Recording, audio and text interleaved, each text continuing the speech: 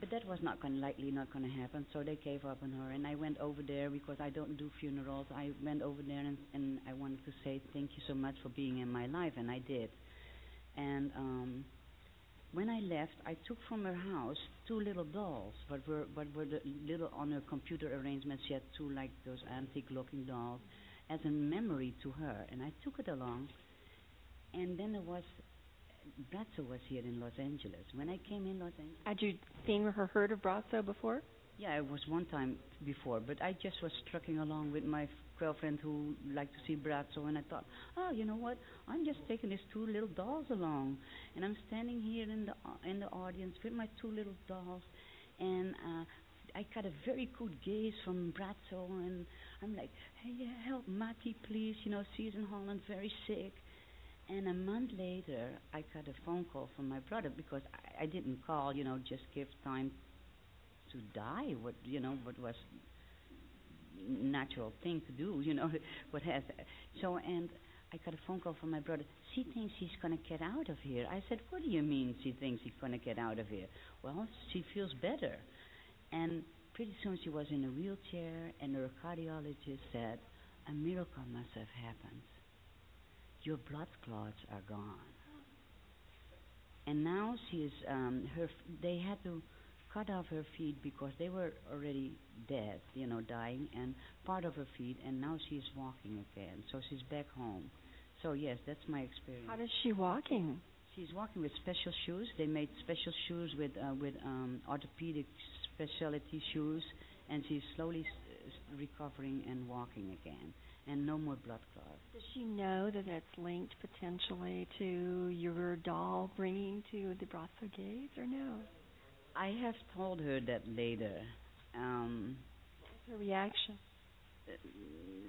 She was very happy and thanked me for it, you know. And but I don't know if she you really believes, you know. But I am for sure, you know what I mean? I am very happy and grateful that has happened. I was just telling my neighbor that, you know. Hello, neighbor. Yeah, my neighbor here in the line, yes.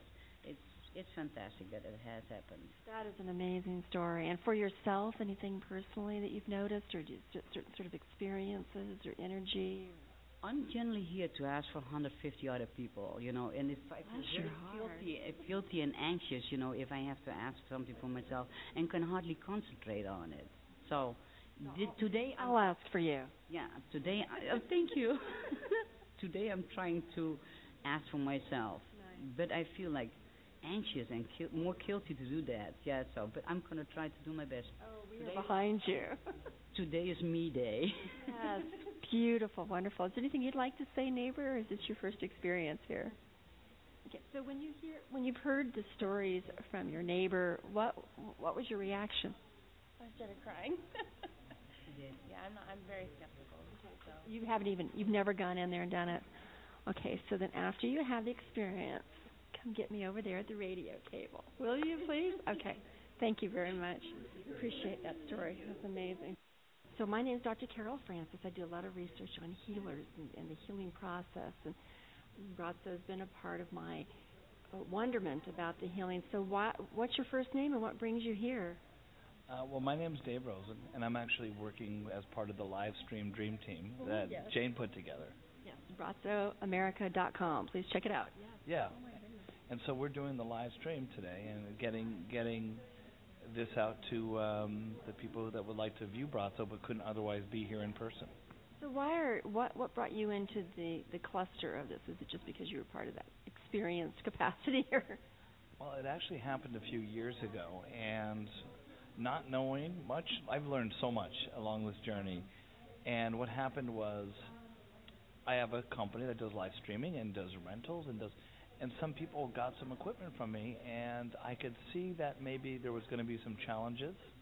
And I said to my head technician, I said, "Do you want to go to Hawaii and help some people?" Because they didn't know they needed it yet, but so without a budget, we just hopped on a plane and flew to Hawaii. And I kind of met everybody the next day, or that later, I guess it was the next day. We met everyone, and we had a chance to help out wherever we could. And I ended up, my one-day trip became a 7-day trip.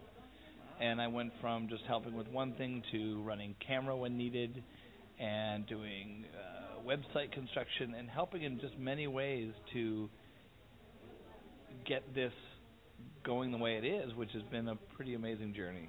Well, I understand that you would want to do it just because you're dedicated to your profession and wanting to help people out, but I get the impression it was a lot more powerful than that there was something shifted inside of you related to the Braco energy, or as they call it. Well, I would say I've never done anything like that before, quite like that, and something, whatever that was, put me on a plane. And the rest was in the world of Braco. It's the people you meet. It's not. I mean, Braco's amazing, and everything I've seen is incredible. The testimonials. We talk to a lot of people. I mean, part of what I do is I talk to people and I film people, and hearing that amount of testimonials, talking about what has happened and what has come from simply coming to a gaze live or coming to a gaze online. And is there a story right now as you're thinking that just kind of like spun you for like, this is unbelievable? Well, to be honest, there's so many big stories, but these are stories from people that I'm meeting for the first time. The simpler stories, the stories of my crew that I've brought out. We were in San Diego, and we hired a friend of mine, and I got to say, on the drive down, a skeptic, even the morning of a skeptic, but she probably shouldn't have been working with us that day. Her sciatica was acting up. She had a hard time lifting the camera. She wasn't really in shape to be working. And as she walks in as a skeptic, the day goes on, and she bends over to pick up a cable and realizes her back's fine. Everything is fine. Everything has moved on. And at this point, she's like, this has never happened to me before. When she's had this problem before, and it stays. It doesn't just clear up in a minute. Now, this is a friend of mine who walked in with a skeptical attitude, not expecting anything other than, she's going to run camera for the day.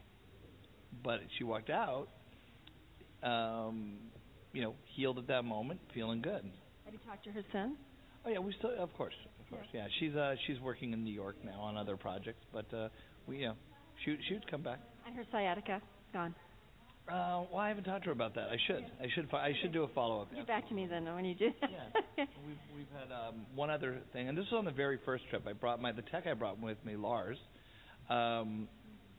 We went, we didn't know much about Hawaii. I've been there a couple of times, but didn't realize there's sea urchins everywhere, and he stepped on a sea urchin. We tried to go snorkeling after sunset, and I don't know. And he stepped on a sea urchin, and he was limping around all morning, and I'm getting worried. Without him, I'm in trouble. We need him to be healthy. And a few hours later, he wasn't limping anymore. And I said, Lars, did you pull the sea urchin? Because he hadn't pulled the stingers yet. We were still too busy for that. And he goes, no, it just stopped hurting. Wow, that is pretty dramatic with that poison, that toxicity coming into the system. That could have really harmed him. So yeah, it was one of those things where after that, a few hours later, it became a non-issue. He was fine. How about for you?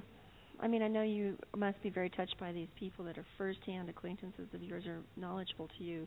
But how about for you? What have you noticed when you're in there filming or watching the gazing? Well, the biggest challenge is for as many times. I mean, I've been to 200 plus gazes because that's what but my job is, Does it distract you? I'm focused on, other stuff at that moment, and I have to be, because if I'm not on top of my game professionally, I can't bring this amazing image of Braco through the internet, connecting with people at home, because I'll miss something. So I haven't had as many live experiences as others, but what I've had is what I focus on, what intent I bring into the room, what I feel as I walk into the room. When I get home from these, my life changes in just amazing ways, and describe them, or they feel kind of difficult or ethereal to. It's not concrete like a healing, but nonetheless impactful. Well, mine's more of a, of course I bring pictures of kids, of course. Right. I bring pictures of life, and everything's wonderful on the home front on that level. Right. But really, it's then I go to we're expanding our company. We're